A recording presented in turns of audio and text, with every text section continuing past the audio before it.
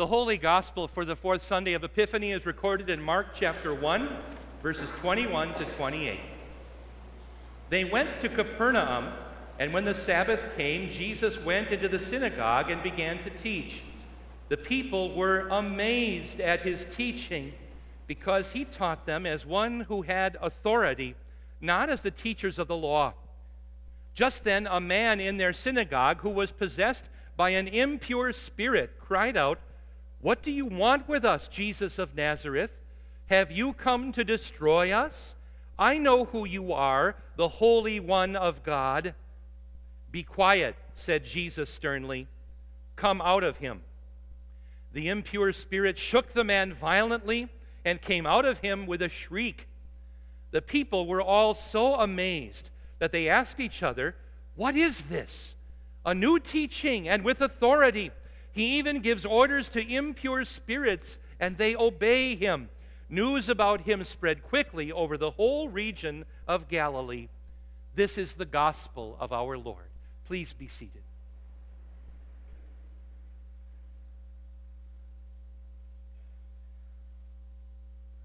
Throughout his ministry, Jesus was teaching wherever he went. He would teach on the road someplace, and he would teach while sitting on a hill or under a tree or resting, or even at dinner.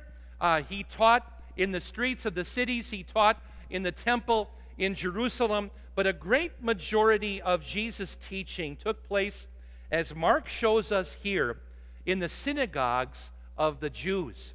Now, a synagogue might have been a building on its own. It might have been, as we worshiped when I was a missionary, just in the living room. A synagogue might have been a clearing down by the river, as we read in the book of Acts in Philippi. Here in Capernaum, it was probably its own building, and when Jesus was in town, this seems to have been his regular, usual pulpit. Now, synagogue church services, if I can call them that, these meetings were kind of halfway between our Lutheran liturgy and our Lutheran Bible classes. There was a prescribed time where they gathered. There was a regular set of scripture lessons that were read from all parts of Scripture. In their case, it was the Old Testament. And we still know what readings were done on what weeks today, because those things are marked, actually, in our Hebrew Old Testaments. There were hymns or songs and prayers that were sung according to what season of what we would call the church year happened to be. And then there would be a message. And here's where things kind of diverged, because in the synagogue we gather that it was more of a Bible class, like our lecture-style Bible classes are, our larger group meetings, because people would often ask questions, and it wasn't thought of as being unusual. And what set Jesus apart from the other teachers is that he taught with authority. The people recognized this. He wasn't a preacher like the kind that they were used to, which were the scribes or the teachers of the law, as we translate here, or the other rabbis. And what set Jesus apart? Well, Jesus, first of all, of course, is divine. He is the Son of God.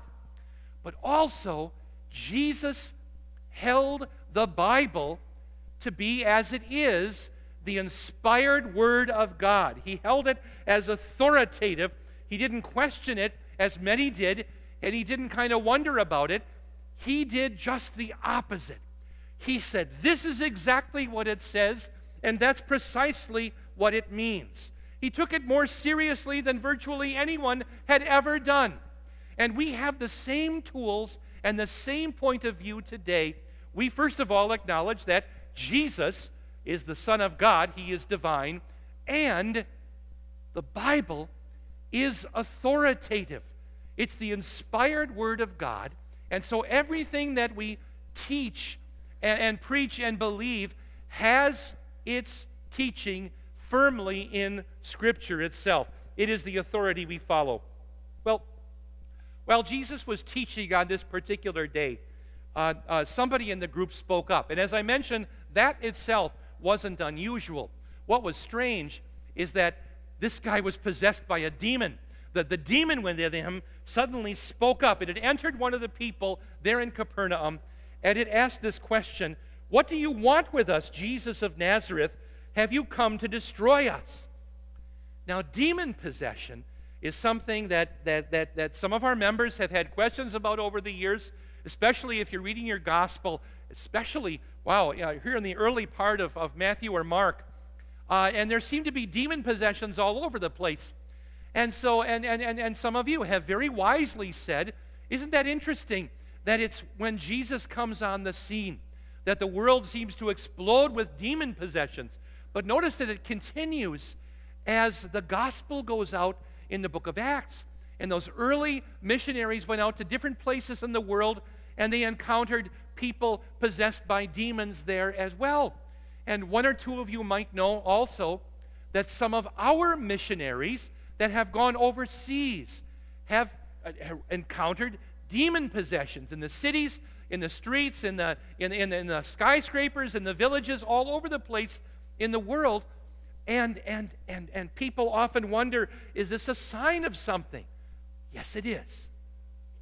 And if you add up all of these details about demon possessions, and granted there aren't very many, it's kind of like putting one and one together and coming up with 3, it seems that wherever the gospel is going out for the first time, the devil is there to watch and to be there, and there are these demon possessions. When Jesus first comes on the scene, when his disciples go out into other places in the world, up into Asia Minor and to Greece and beyond and so forth, and then when our missionaries have gone out into the world, they have encountered demon possessions, because it is as if the devil sends out his demons, his sort of lieutenant fallen angels, as emissaries, maybe we should say spies, to test the teaching, to see if this preacher will preach, first of all, false doctrine. If it is, it's just nonsense and we don't have to do any work, because why bother? And so the devil doesn't worry about it. But if the preacher is preaching the truth, then the devil has more work to do, and then he's got to dig in and do something. But when preachers and teachers and missionaries proclaim Christ crucified for our sins, we end up with targets on our back to be attacked by the devil. But we know that God has sent his holy angels to be with us, and his word to remind us of the truth and to protect us. Well, here in Capernaum, this demon was there. He didn't just find another one of the scribes, the teachers of the law, just murmuring through the same old, same old. It wasn't even an especially well-read and learned rabbi who maybe was telling the people that they should be looking out for the coming Christ, like Moses says. This demon, to his horror,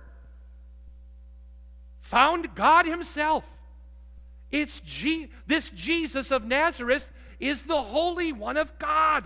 And notice that the demon only has the same tools to recognize Christ that you and I have, because he didn't recognize him by his eye color or by his haircut or by the cut of his beard or by the fact that, well, he's wearing a white robe. Of course it must be Jesus. That's what all the paintings say.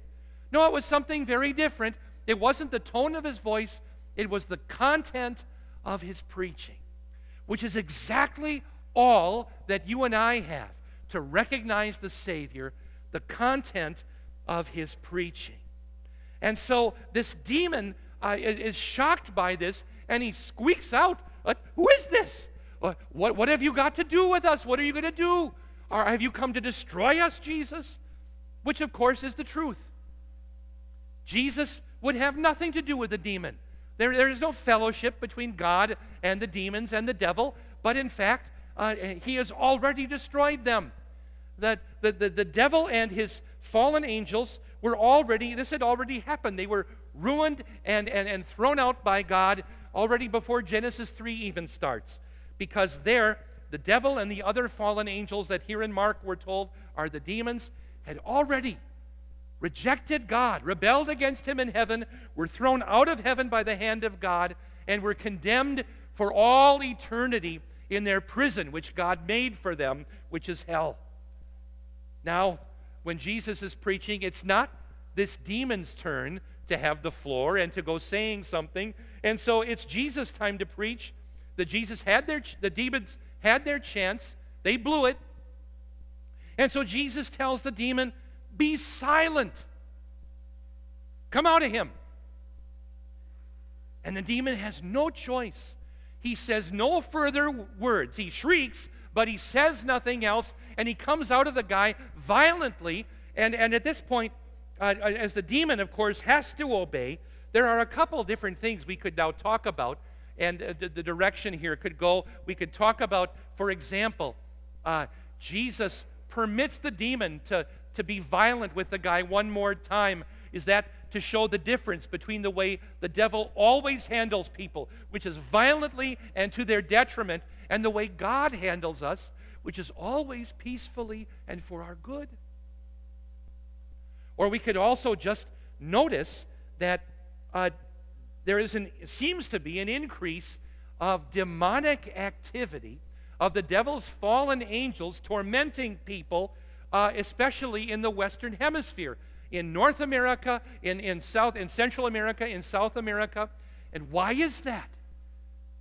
Well, in the Bible, this happens when the gospel is brand new. And has the gospel become scarce in some places where it maybe once was preached, but now it's been gone for a long time? And now a missionary has gone, or a pastor, and now all of a sudden the gospel is new to that generation, and demon possessions are beginning to happen once again. But, you know, the important thing is to notice that Jesus is fulfilling what was in our Old Testament lesson in Deuteronomy 18. Moses had said, God will send a prophet like me. Now, Moses in the text is speaking God's word and talking about, in context, really a series of prophets that are going to come after him, beginning with Joshua, including the other ones that we mentioned with the children, these prophets chosen by God to proclaim God's word. But in the particular verses we read from Moses, he's really talking about the one prophet. He keeps saying things like prophet, singular, and him, referring to the prophet, and it's the one guy. Jesus is the fulfillment of Moses' words. Jesus is the fulfillment of all of it. It's all fulfilled and wrapped up and bound up in Jesus Christ. Remember, a prophet chosen by God, speaking the word of God, and we have this office of our Savior Jesus, this threefold office: prophet, priest, what's the other one? King. Excellent. Prophet, priest, and king. And as we contemplate Jesus this evening, just as prophet, he is all of these things, but we're just focusing on Jesus as prophet. We realize that we see him portrayed in this very way as the one chosen by God to speak the word of God here in the synagogue in Capernaum, where he is speaking with divine authority. But he didn't just do it then. Jesus keeps on proclaiming his word today. We would say that once he did it by himself in person, we might say theologically immediately, but now he works through means mediately through the office of the preaching ministry in the church. Of course, our teachers do it with our children, but our pastors particularly are called pastors, and to an extent our staff ministers, called to use the means of grace to share God's word, his gospel of forgiveness with God's people. Pastors are called to administer the sacraments, to baptize, to administer the Lord's Supper, to preach and teach the young, but also those who are uninstructed in the truths of the Bible, and to proclaim the gospel of redemption to all mankind. And this is where, in the proclaiming of the gospel, this is where the devil attacks us, all of us. Where we have the most precious thing, the dearest treasure God has given to each one of us personally. Something you can go home to. Some of you have one in the pew right in front of you right now. His holy word. translated into a language you understand. It's not just all in Latin. It's not just all back in the original Hebrew and Aramaic and Greek. You've got it in English. You understand what God is saying to us. And it's at that point that the devil seems to attack us the most, where Jesus wants us to keep on proclaiming today, and yet the devil sows seed of doubt, of a kind of obscene arrogance and complacency. The devil sows seeds of boredom. What a weapon the devil has to make us sort of yawn at the Word of God. Oh, the Bible, I've read that. Yeah, I've heard it preached. I don't need to pay close attention today or read it at home or study it. God forbid I should continue the study of His Word, because I think I'm doing my childhood pastor an honor by saying that he taught me everything I need to know to get into heaven. And so I come to church. I've kept the third commandment. But the third commandment is about the attitude of our hearts and of our minds. It's not just a thing we do to get into heaven. Nothing we do gets us into heaven. It's what Jesus did on the cross that takes us there. But this thing we do, treasuring the Word of God, yes, coming to listen to it, but also opening up our Bibles at home. This is something we do because we treasure this Word. When we love the Word of God, and especially His forgiving gospel, whatever day we do that on, we have sanctified that day as holy, that work as holy, whether I'm sitting in church or whether I'm home doing the dishes. Or maybe I'm out driving and doing my job wherever it's taking me today to put bread on the table for my family, because that's the means God uses to take care of us under the fifth commandment. But also other things that I do, helping my child learn his memory work, or talking to my friend, being an open door in case they ask or want to know more about the gospel. We keep coming back to hear the Word of God from the great prophet, our Savior Jesus Christ, proclaimed in the inspired Word of God, preached in the sermon and in the hymns, and explained to us. The devil wants to plant doubt and wicked thoughts in our minds, so we keep on coming back to the Bible, to keep on coming back to God's forgiveness of sins, to turn us away from our sinful complacency and our attitudes that include sort of a boredom with the Word of God. We want to hear our very prophet, Jesus Christ, and what He has to say to our hearts today.